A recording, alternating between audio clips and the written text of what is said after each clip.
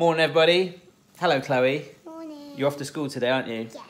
So yesterday, Phoebe was playing with a fidget spinner, and Chloe was like, "Oh, I want to play with mine." And what's happened to yours? It was broken. It was broken. So I go out to a couple of shops in my hometown that would normally sell fidget spinners. In fact, they've now got some weird gummy thing, which seems to be the in thing. She's like, "Surely you can make me one, Daddy." And I wasn't planning on doing this video today, but I want to try, okay? I'm not going to make one out of wood, okay, because I'm putting it on my YouTube channel. We're going to do something foodie with it, all right? So hopefully it will still work, all right? So it might look like that at the end. You go to school, and I'll try and do you a fidget spinner. Is that fair? Yeah. Only if it can spin.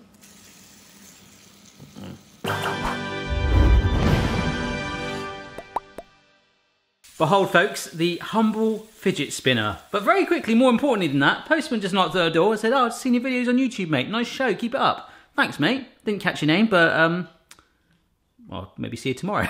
And randomly, this has just arrived. Literally, I don't know who sent me this. Your never-ending personal pugnacious fan club. A pack of pugs is called a grumble. It's a pug thing. Well, there we go. Thanks for that. I might wear that in a future video. I don't know where that's come from. I'll have to check my emails and stuff. Anyhow, I had a tweet from a chap called Sydney RD6. It's a tasty recipe video where they make fidget spinners like this. I'm going to keep it rolling because there is a scene at the end where it's that classic thing on a video like this where they're like, it looks okay, and then it spins phenomenally. But we're going to try and make edible cookies. And this is a Barry Tries video, this series which I try recipes like this. Here we go, look, it's spinning, that looks rubbish. And now I'm sure, watch. Look at the spin on this one, come in. Here it comes, Watch this. They totally cheated that shot. I might do that at the end anyway. The recipe, the base for these cookies is very similar to custard creams and chocolate bourbons as well. It's a little bit, you have to manipulate it a bit, but it's so simple. This dough is temperamental. This is some plain flour. You need to keep it cool. That's why I'm saying temperamental. It's really easy and flexible. You do loads of stuff with it. About 1/3 worth of caster sugar compared to your flour. Pinch of salt. Push in some butter.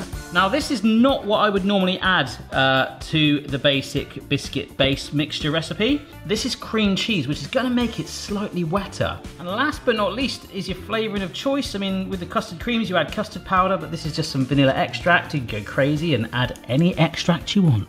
The butter, you know, with it being room temperature like that, it does start to form clumps, which is good. But you really need to break it down further, and you can keep stirring it. You can do this in a food processor if you want.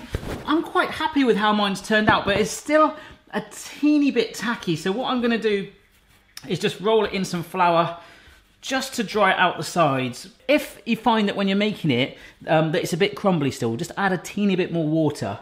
I'd rather you add more water than cream cheese. I know this isn't my recipe, but that's what I would do.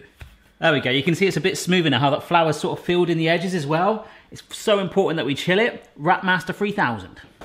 And for those of you that have been following for a long time, that is the first time we've changed the roll in the Rapmaster 3000, and we use it absolutely loads. So shaping this dough now would be way too temperamental. By sticking it in the fridge, it's gonna help it hold its shape so we can get that fidget spinner on there, I hope. Give it about half an hour. All right, can you hear the difference?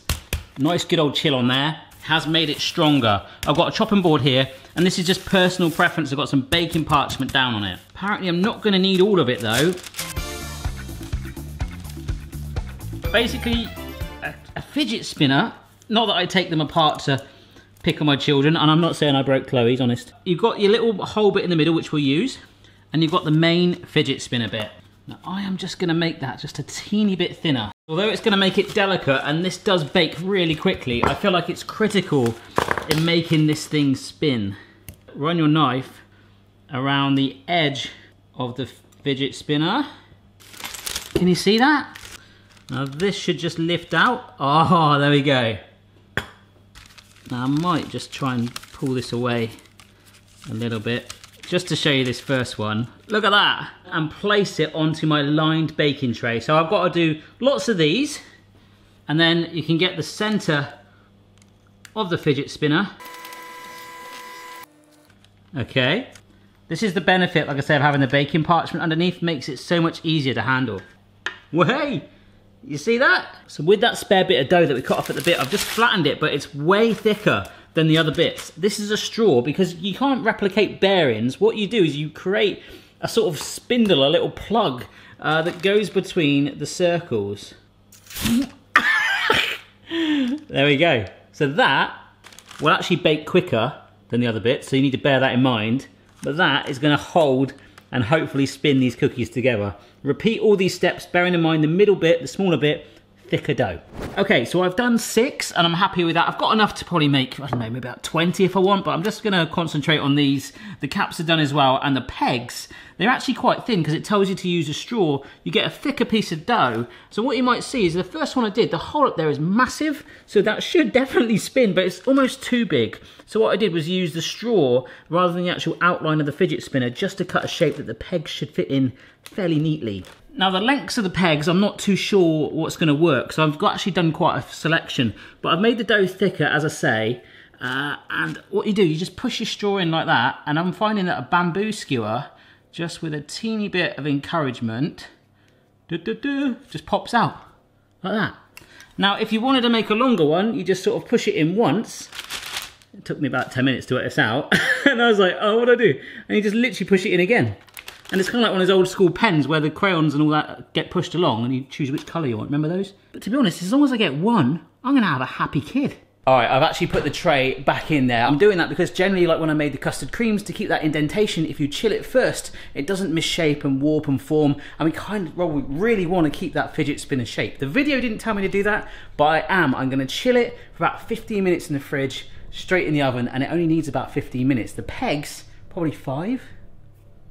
All right, this is not going to take long. You don't want to brown them. No, no, no. Ugh. So this is icing sugar, but not just use standard icing sugar. This is royal icing sugar that generally tends to contain more egg white. Wow, it is blowing a gale out there. It contains more egg white, so you kind of get that nice sort of harder set. Once it does set, you have to let it dry. So all we do, add 80 mils of water to 500 grams of it. You can whisk it with an electric whisk, it will go everywhere. I like to use a spatula, and I do like to get this going a bit earlier because it gives it a chance to kind of like be less moist and kind of dry out a little bit here. You see how it's kind of going gummy in the middle like this? That's what we want, but just pull it up to the side so it catches any bits on the edge there. If it is too dry though, you can you can always add more water. But you really want to do that as a last resort, otherwise you start adding more water, then you're like, oh no, I need to add more icing sugar, and you just go around in circles. It's in there, it's like the Titanic, come on now. Oh dear, right, once it gets to this stage, this is where the electric whisk or just a hand whisk would generally help more than a spatula with its head coming off continually, but you're just trying to stir out these lumps, okay? Yeah, so the bulk of it is going to be white anyway, so we might as well just put just some of the white on its own. That's going to be way enough, because that'll be for the caps, okay? But of course you could decorate this to your heart's content. Hopefully your heart is content, but just in case it isn't, that is the solution. Now Chloe loves pink, so I'm going for about a teaspoon of some nice pink food colouring, and oh wow, that looks cool, doesn't it? Just leave it like that. You could do that on the top of your fidget spinner if you wanted. Oh, the only other thing to remember is the pink is going to be your main coating, but not only will the white do the caps, generally you want to kind of use this as the glue to hold the pegs together. Oh, I'm just on the phone literally to the doctors. Don't worry, I'm fine, there's nothing to worry about, I'm still alive. Just need to get it out of the oven, they're just done. In fact, damn you doctors, slightly browned around the edges. But to be honest, once they cool fully and firm up, the fact that they're slightly better done might make them stronger. Just add a little bit of icing onto the caps like this. And that will hopefully just settle, but the caps go first because they'll hold the pegs as we talked about. There we go, I've done a couple. Let me do all of these a minute. All right, fidget spinner, the pink ones are done. I used a wire rack at the back there just to let it drip dry. They do need to fully dry, they're not completely there yet. But what you need to do, I've done one here, is get your peg. So you pick one of the ones, now these have really dried out. You really have to have them dry.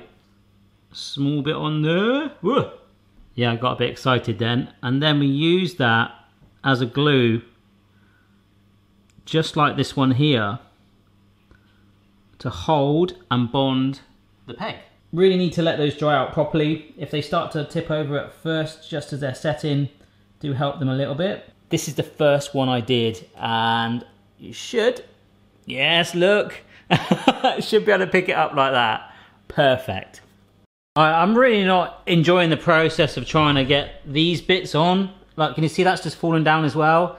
The main thing that royal icing needs is airflow and ventilation. Like, these actual spinners are rock hard now because they've taken so long, but sometimes with these you have to hold them up.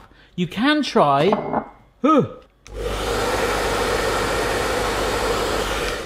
but it blows them all away. This has been an absolute nightmare. I have to tell you, do not put them in the fridge. It's so important to get the ventilation in there, but that's taken an hour for that to be dry, but it's worth it because it's rock hard. If we try and put stuff on it before that, it will just wobble off, and you'll particularly lose strength in your base bits here. So as long as I get one fidget spinner right now, that's all I care about, all right? I've got all these other ones just over there. I don't need those in my life. Just one is fine. I just want to prove that we can make it work. So that sits down on there. Oh wow, that's almost perfect. And I've got a cap here that I've got a little bit of icing on. I might put just a teeny bit more. And I'm just going to sit it on top. Oh, and let gravity do its thing. Now, as I know, if I leave it here, it's going to take blooming ages, but going out into my garage, it'll get ventilation, and it could be spinning within an hour in time for the school run. Hey, the things I do for my daughter.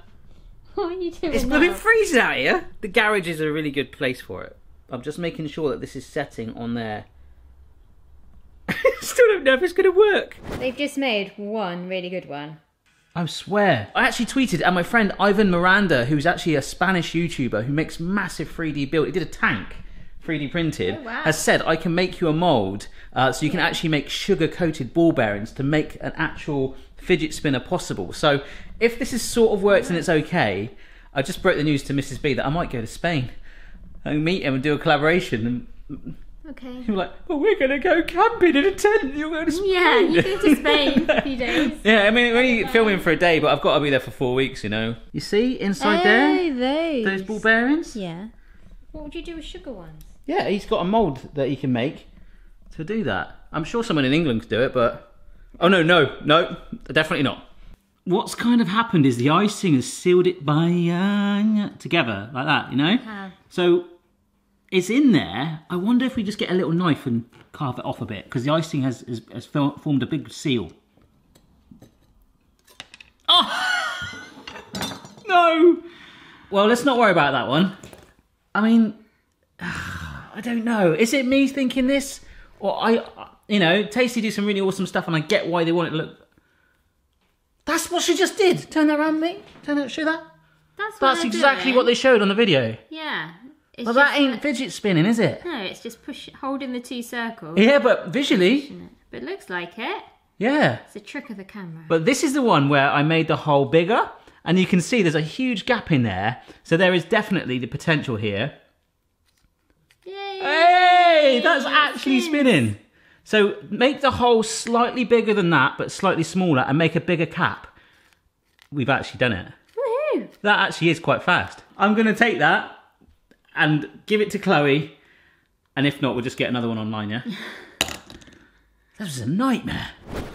Oh my gosh, folks, incredible update. I just did this off camera. So as you know, this was the big one that spins really, really well.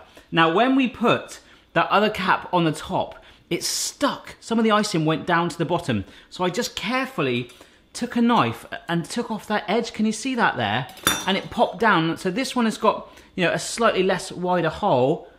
And that is working, it's working! Oh my gosh! The oven has sort of been fixed. All the glass is there, it's more safe, we can open it, but the display, the touchscreen display is broken, so we haven't got the part for that. To avoid flashing clocks going on in the background, I'm gonna stick a fridge magnet over that for the next batch of videos. At least it's safer in here. Anyhow, hello! Hello. I've been excited all day. Can't see anything. Right, ready? Yeah. Here you go. Oh no, it's gonna fall off. Ah! Oh, this is the best present ever. Best present ever. Oh, you just broke it! No! No! They taste a bit like party rings. They do taste like party rings. Yeah, it's exactly the same concept. Very interesting. So when people now say to you, Chloe, what happened to your fidget spinner? I ate it. Check your level, player. No matter what your style, the kitchen's for me. Simon's moustache, goatee, maybe all three.